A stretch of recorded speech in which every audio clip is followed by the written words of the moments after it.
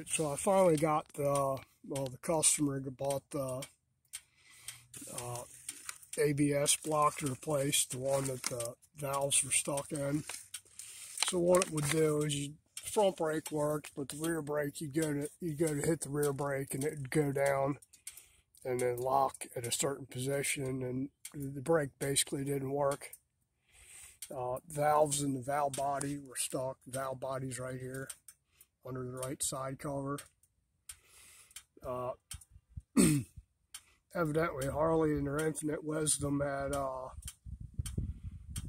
neglected to mention strongly that the brake fluid needs to be changed every 2 years in here, which to me is kind of strange because nobody else changes their brake fluid that much in the ABS unit. So what it does is it basically, there's 4 valves in here. It locks those valves in place. They get stuck for moisture in the brake fluid or whatever. So anyway, the customer bought the valve body and that replaced it. It's pretty much pulled it out. You know, you've got your front side, which is on the back here, and it's labeled. It says F and MF, master cylinder front and front brake line. And then the rear is on the right side here, and it's labeled the same way, except it's rear, master cylinder rear, and rear brake. So this side, the outside here, those are the ones from the masters, and the back ones are the ones that actually go to the calipers. So you're going to pull, there's 3 screws. There's one here, and one over on the side here at the front. Pull those out, pull the brake lines off, pull those screws out, disconnect the wiring harness, and pull the valve body out of there. And it's got four screws holding it onto the module, holding onto the valve body. You're just going to pull those screws off and replace this is all you're replacing when you get it. You're not getting both pieces. And it's pretty much pull it out, take the screws out, pull the valve body off, and stick it on the new one, and that's it. And then put it back in and bleed the brakes. There is a special procedure for bleeding the brakes on these things as far as getting all the air out of the valve body. So you have to actuate the ABS valves. I don't have digital technician, but I got this here Daytona Twintec 2 ABS, which allows you to go in there and basically bleed the brakes. All you're doing to get the air out is you're actually actuating the valves in here when you're bleeding the brakes. When you get at that point, you're going to bleed the brakes normally, and then go through the ABS function and follow the prompts on the screen. I'll do those in a minute here. Up our Twinscan tool here. Under your left side cover here is your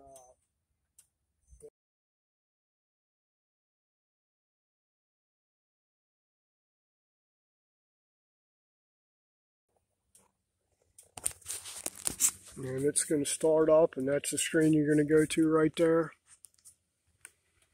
And it's going to ask about the port setting. That's already done. So then we're going to go up here to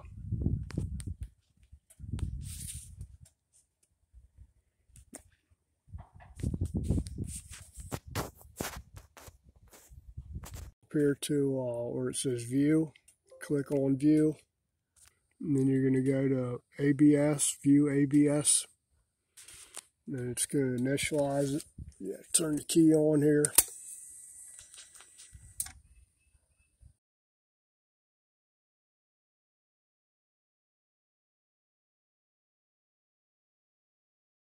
And then you're just going to go to bleed.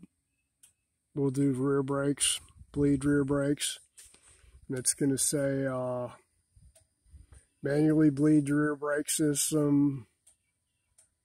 Refer to service manual. Click OK to continue. So we already bled the rear brake. We're going to hit OK.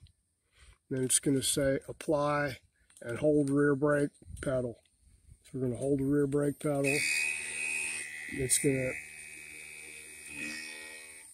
to go through and push up on the brake pedal while it's actuating the valves there. And then it's going to say pump the rear brake, verify, yeah, verify, yeah, it did the whole thing. Hit OK. And then it's going to say continually pump the rear brake.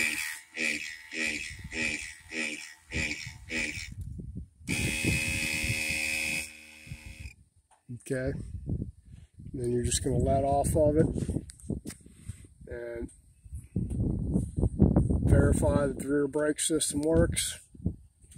Yep, got plenty of pedal there. And that's pretty much it.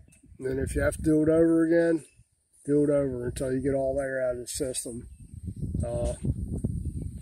Front brake's pretty much the same deal. You're going to hold the rear brake pedal in until it actuates the valve. And it's going to run you through all the prompts. It's going to pulse, ask if it pulsates, it's going to pulsate. Then you're just going to verify that the front brakes are good. That's pretty much it. That's a Daytona Twintec 2 ABS. I had an older one, like from 20 years ago maybe, that they probably could have updated the software in it to do ABS, but they probably could have, but I didn't even mess with it, so I just got a new one. Bought a newer, the ABS 2 with their Twintec 2 with the ABS function. And it'll do, well, I'm not going to go over that in this video. It'll go through your live, all your live functions as far as AFR tables and your codes and checking out, doing your diagnostics on the fuel injection stuff, which the stock readout's pretty good on this thing. So as far as using it to read codes, it's not really that. The only reason I bought it is for the ABS function, which works good. Does what it's supposed to do. I guess if you'd never really need the ABS function unless you took the valve body off and totally drained it. I know you don't need the ABS function to be able to suck the brake fluid out and put new brake fluid in it, because you're just moving brake fluid. You're just using your vacuum sucker to suck brake fluid. You just keep filling it up. And you just keep filling up the brake fluid, so you've got clean brake fluid coming out the backside. Harley says that they got a special brake fluid now. Well, you know, you've got a special brake fluid. That's okay. You've had supposedly your premium brake fluid, which should have been fine. But then again, you got to realize these guys tried doing ABS with .5 first, and it just didn't work with .5 in it. So that's why they switched over to .4 to make it work. And anyway, regardless, if you're putting brake fluid in these things, use a premium quality brake fluid, preferably something that's a little modern, made for ABS systems. Anyway, that's it for the brakes on this thing. If you guys have any questions, let me know. It was a fairly straightforward process for somebody that hadn't dealt with ABS really too much at all, on bikes anyway. I just never... I quit working at a dealer when they had first come out with this stuff. And, you know, the first year or two never really had a problem with it, as far as I could tell. until after about 2 or 3 years in, where they started having problems with the brake fluids. They did a recall on it but the recall was basically take the bike in, and they're going to change the brake fluid free of charge. They're not covering any parts or anything, just sucking brake fluid out and put fresh brake fluid in there. Brake fluid. That was the extent of the recall. So if you're like this guy who had this bike for, I think he bought it new, and then let it sit for the past 3-4 years, and went to get it out, get ready to sell it because he sure as hell wasn't riding it anymore, and the rear brakes were locking up, or the pedal was locked up. You hit the rear brake and it just locked in place, and it wouldn't apply the brake at all. So the valves were stuck in the valve body. I tried freeing them up and it didn't work. So he ended up having to buy the valve body. I tried cleaning them and turning them and twisting them, and it just wouldn't do a damn thing. Anyway, that's it for this video. Change your brake fluids about every 2 years, and you should be good to go. Should be. I know that valve body was $400 and something or $700 or something. I don't know. It was really expensive for exactly what it is.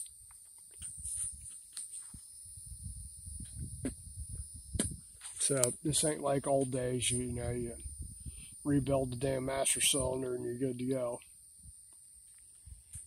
That's it. Thanks.